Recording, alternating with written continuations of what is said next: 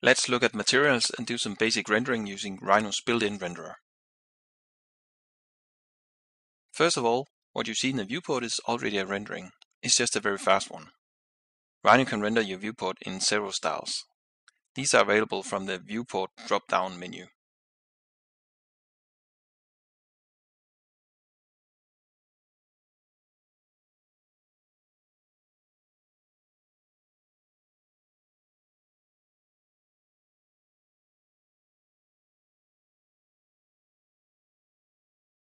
For demonstration purposes, you can use the full-screen view to get rid of the menus.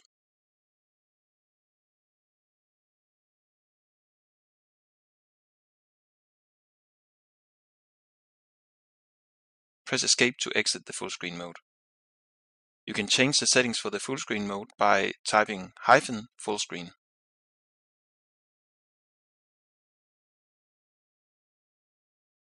Let's have a look at the sun panel.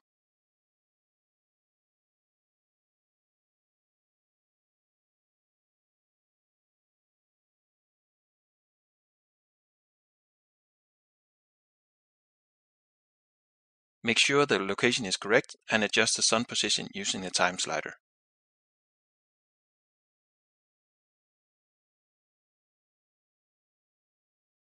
Next, toggle on the skylight. The model turns white. This is because the standard material is white. You need to add proper materials. If your model is organized in layers, layers are the easiest way to apply materials. I'll change the material for the building in the context layer. Click the material field next to the layer color. Now enter a name for the material, adjust the color,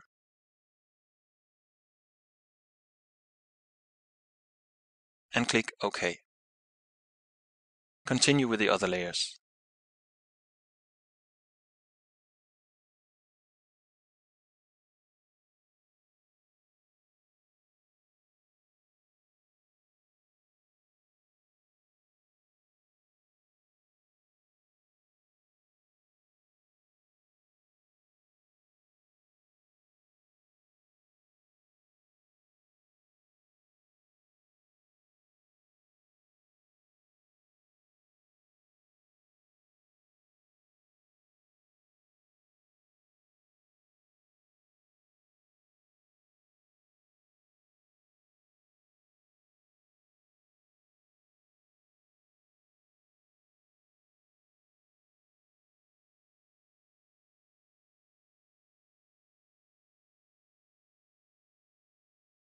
For the floors, I will add some reflection.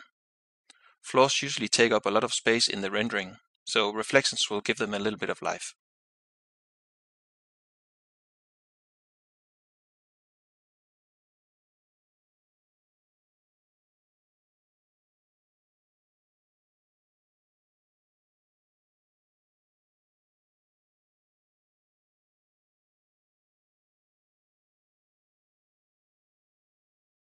Glass will need to be shiny and transparent.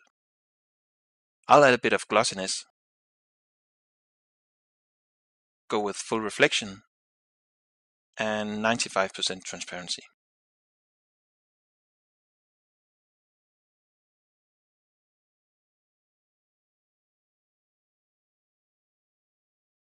For the stairs, I'll use a concrete material.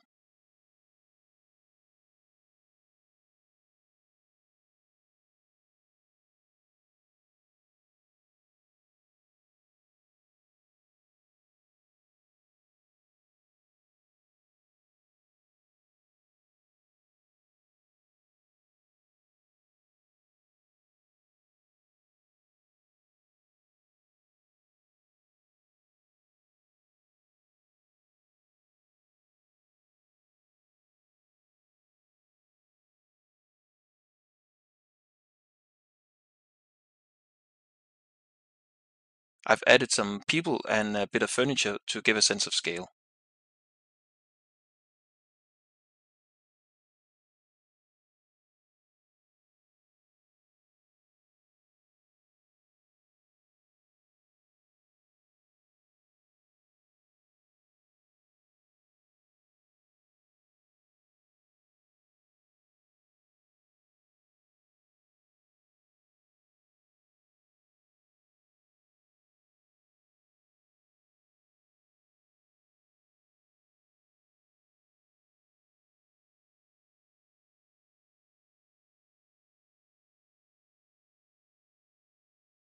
Now click the blue Render button.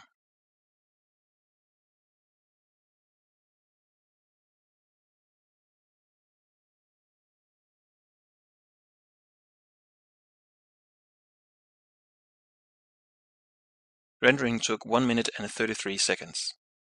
For testing, we can reduce the render time by removing anti-aliasing. In the Rhino options, you can change the size of the rendering. We'll leave it at Viewport, but we'll change the anti-aliasing to none. If you want, you can change the background color from a solid to a gradient.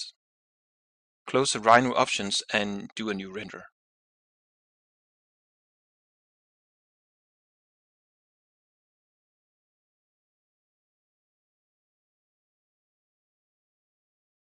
The rendering is a lot faster, but you will of course see pixels in high contrast areas because we switched off the anti-aliasing.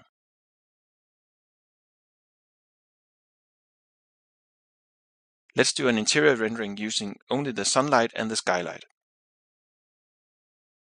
Hide the glass layer and navigate to your desired view.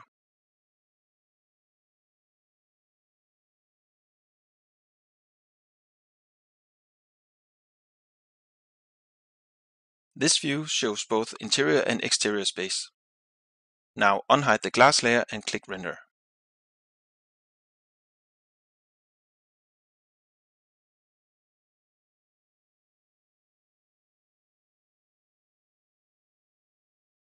The rendering finished in approximately 5 minutes. The histogram to the left shows the luminosity of the rendered image. There are no blacks. By adjusting the tone mapping, we can change the contrast. Normally, the black point is at 0 and the white point is at 1, but often brighter values exceed the value of 1. By expanding the white point, we can see the full luminosity spectrum of the rendering. Move the white point back to a more desirable white point.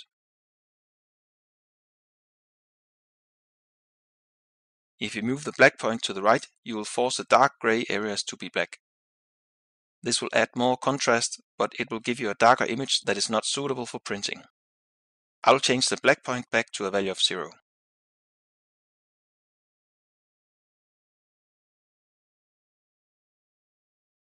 Instead, you can use gamma correction to brighten the darker areas of your image. The graph shows a linear mapping from black to white. A C-curve will significantly brighten the darker areas of your image, but leave the bright areas relatively untouched. Compensate by changing the black level and you'll get a slightly more contrasted image than the original rendering. Save the image by clicking the floppy disk icon. Use the Name View palette to control multiple camera setups.